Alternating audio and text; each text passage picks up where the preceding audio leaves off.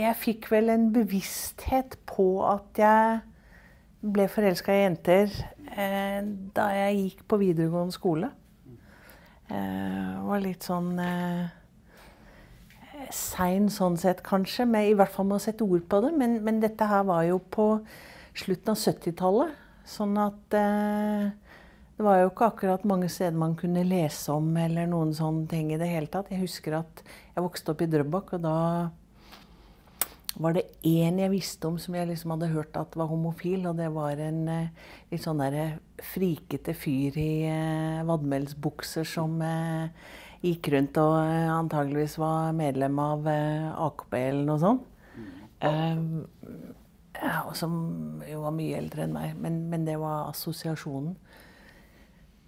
Men så på videregående skole så ble det tydelig for min del, men jeg snakket ikke med noen om det, for jeg hadde egentlig ikke noen å snakke med om det. Og det er den der engstelsen på å komme ut og lure på om man blir snudd ryggen til, som alle sikkert har opplevd. Så min blomstring, den skjedde faktisk etter videregående skole. Da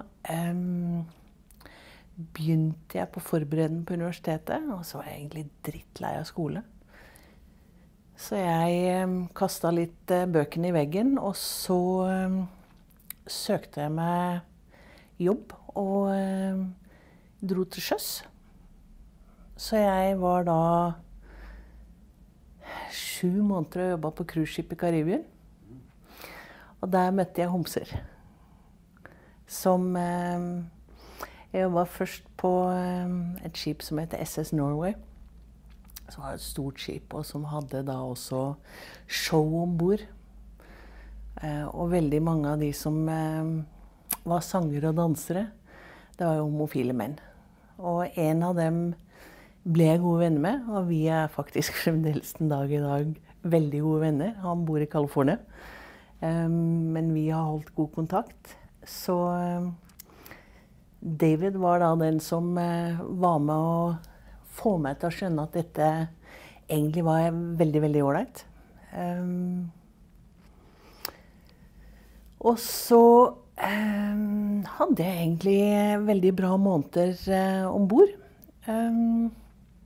Når jeg var ferdig, i stedet for å reise rett hjem, så tok jeg en liten runde i USA for å besøke noen gamle venner. Og dro da også til Los Angeles, hvor David da bodde, for da var han mønstret av for ganske lenge siden.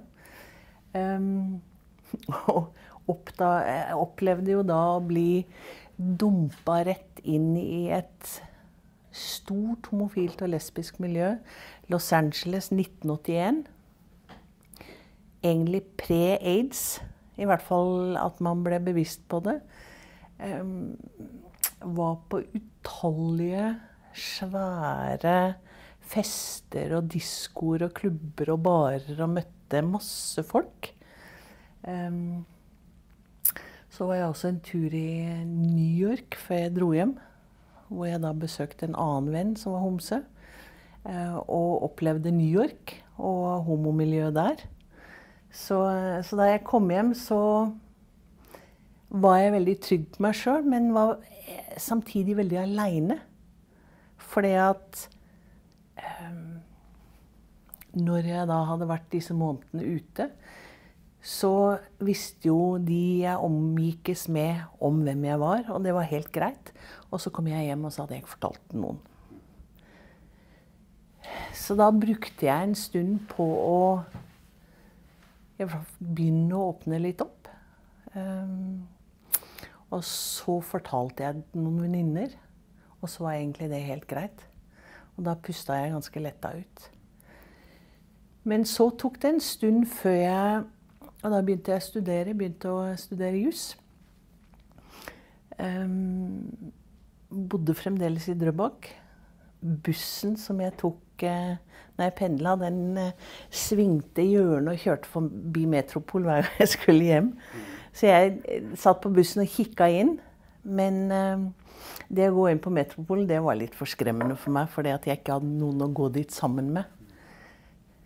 Så min entré inn i homomiljøet, og det å i det hele tatt begynne å orientere seg rundt, det var at jeg så en annonse i avisen om at Åpen kirkegruppe skulle ha vårfest. Og jeg er ikke kristen, men jeg tenkte at det hørtes litt trygt ut. Så dit gikk jeg, og begynte å treffe folk. Og der fikk jeg min første kjæreste.